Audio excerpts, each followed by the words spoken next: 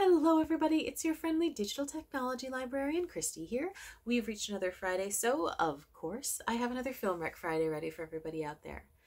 So, February is National Library Lovers Month, and I thought it might be kind of remiss of me not to bring up the fact that not every librarian is a glasses and sweater wearing introvert who drinks tea constantly and loves cats.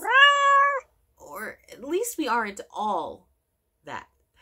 Anyway, this week's episode is all about unconventional librarians in television and film. These are people who may not have your traditional degrees, they may not serve your traditional public, but they're all at heart true librarians.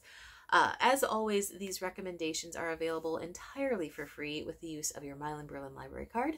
So without any further ado, let's jump right into the recs. Okay, my first recommendation is available on DVD and Blu-ray via our CleveNet service, and it features a librarian who definitely does not have an MLIS degree. He doesn't even really have an official title, but he does embody all these characteristics that we really want to see in librarians in our lives. He loves books, he loves the written word and the way the written word can transport you anywhere in the world. He adores knowledge. He loves leading the patrons to the knowledge they're seeking, and he is absolutely dogged in his pursuit of these things. The fact that he and his patrons all happen to be convicts is what kind of sets him apart. I am, of course, referring to Andy Dufresne in The Shawshank Redemption. I absolutely love The Shawshank Redemption. In this film, we follow Andy as he serves out 2 consecutive life terms in a pretty horrific prison called Shawshank. Now, a prison movie about a man serving 2 consecutive life sentences probably seems pretty bleak, but this film is just one of the most beautiful movies I have ever seen.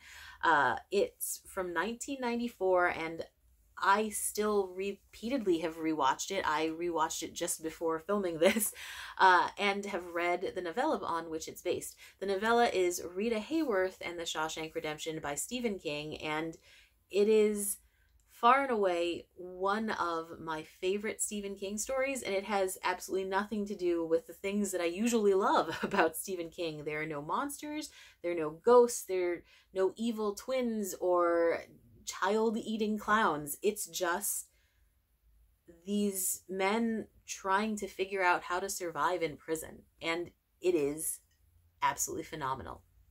So one of the big things about this movie is the acting. The cast, whether we're talking about your 2 leads or any of the side characters, the fellow prisoners who are on screen for huge chunks of time or for no time at all. We're talking about sadistic guards, greedy wardens, whoever we're talking about. All of these actors are at the absolute top of their game. Andy is played by Tim Robbins, and Red, who over the years becomes his best friend, is played by Morgan Freeman, and their buddy chemistry is just off the charts. They are brothers in every way you could possibly be brothers aside from blood.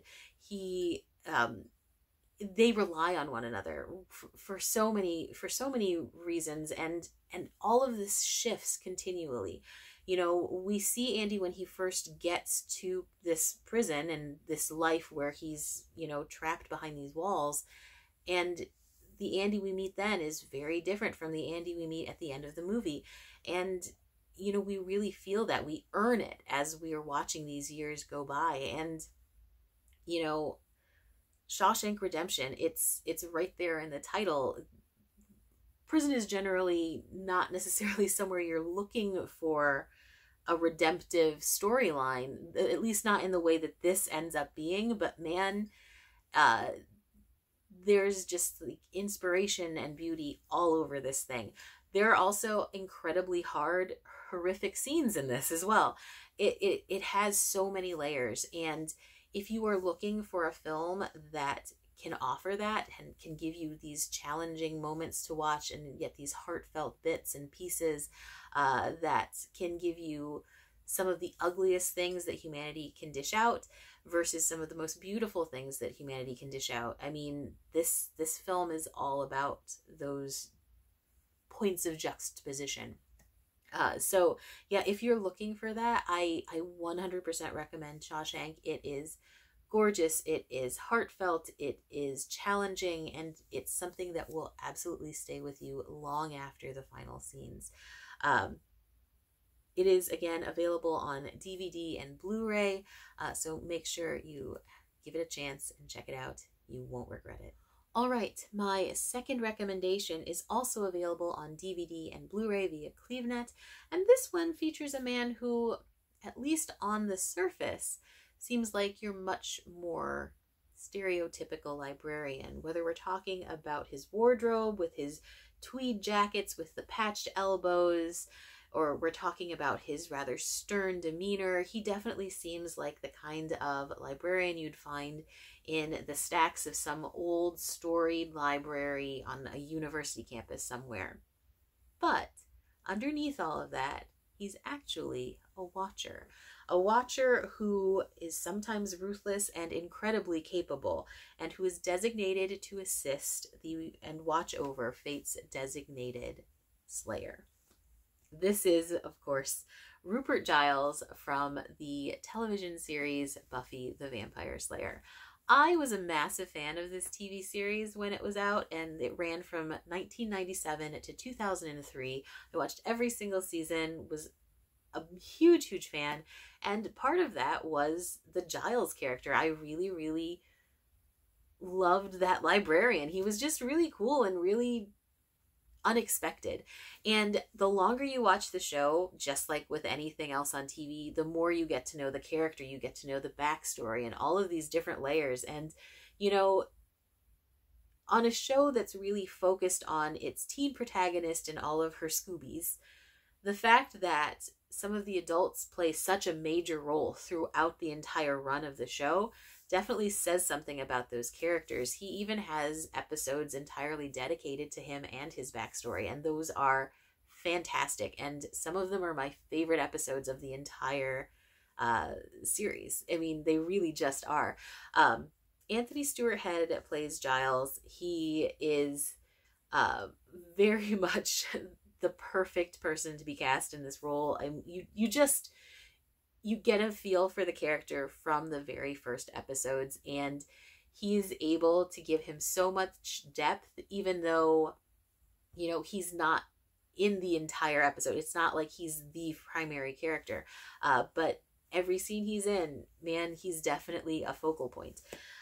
So anyway, Buffy the Vampire Slayer, shocker, follows Buffy the Vampire Slayer as she traverses a number of years being Fate's chosen slayer. There can be only one, except for if you continue on with the storyline, and that's kind of a spoiler, but not. Anyway, it's a topic for another episode. So Buffy is this teenager living in Beacon Hills who suddenly gains all of these special powers, and it's just fate that chooses her. It's not a genetic thing. It's not, you know, passed down from generations. It's not a Van Helsing kind of storyline. Nope, it's just destiny. And the whole concept of destiny is in and out and threaded through so many episodes, and it becomes this huge thing as time goes along. Now, Buffy's played by Sarah Michelle Gellar, and, you know, for someone who was pretty much the same age as these characters were supposed to be, like, I was a teenager as Buffy was a teenager. I was going off to college as Buffy was going off to college. I guess I really could feel how, you know, all of the different regular teenager things that these characters are going through. And then when you throw the extra layer of like weird vampires and monsters on top of it, it was just so much fun. Plus, you know, for all of the issues that we hear and the controversy we hear about Joss Whedon, you know, his dialogue was great, and the writers that he had working for him made incredible storylines. That the Buffy the Vampire Slayer is known for its sort of snappy, witty dialogue, and man, it is snappy, witty, and fabulous all the time, like from beginning to end. And the cast does a great job of pulling these one-liners and always giving them the right kind of spin. And while none of the actors were necessarily teenagers, well, at the same time, you know, they were already adults, like with most stories like this. They were able to sort of hold on to that vibe. You know, they didn't feel like they were, you know, miscast in any way. And that's not just Buffy, but like all of her little Scoobies, all of the people in her group of friends who were part of her vampire slaying universe. This series launched a lot of careers, including Sarah Michelle Gellar's. But I mean, David Boreanaz plays a major character within here. You've got Allison Hannigan, who went on to be a massive celebrity within the TV world, How I Met Your Mother. And I mean, there are just many, many people who started in Buffy the Vampire Slayer and went on to really great roles later on. And, you know, it's definitely one of those shows that I think is still fun to watch today. Periodically, I'll watch some of my favorite episodes, one of which, like I mentioned, features all of this fabulous backstory about this vampire slayer watcher and his very, very checkered past. I mean, I love that they give him this hugely checkered past, too. It's just really fun. And that's the whole thing with stories like this. It doesn't take itself too seriously. It definitely is like tongue-in-cheek about a lot of things. You've got meta layers thrown in there. So if you're looking for something that has elements of horror, and it does get like some pretty good horror stuff in there, but you like it layered with a lot of comedy, with, you know, some teen angst, because I mean, it is a show about teenagers, and loads of adventure and action. Definitely make sure you check out Buffy the Vampire Slayer TV series. Again, it ran from 1997 to 2003, and it's available via our CleveNet service on DVD and Blu-ray. Okay, super short episode today, I know, but there are tons of films and TV series out there that feature librarians. I've recommended many before, but if you have any recommendations for those films, please comment with those below. If you have any recommendations for themes you'd like to see me cover in the future, definitely recommend those. I can always use help there.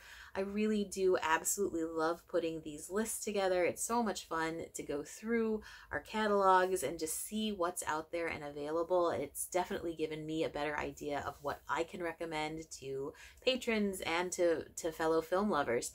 So anyway, as always, thank you so much for tuning in, and hopefully I will see you next week. Bye-bye!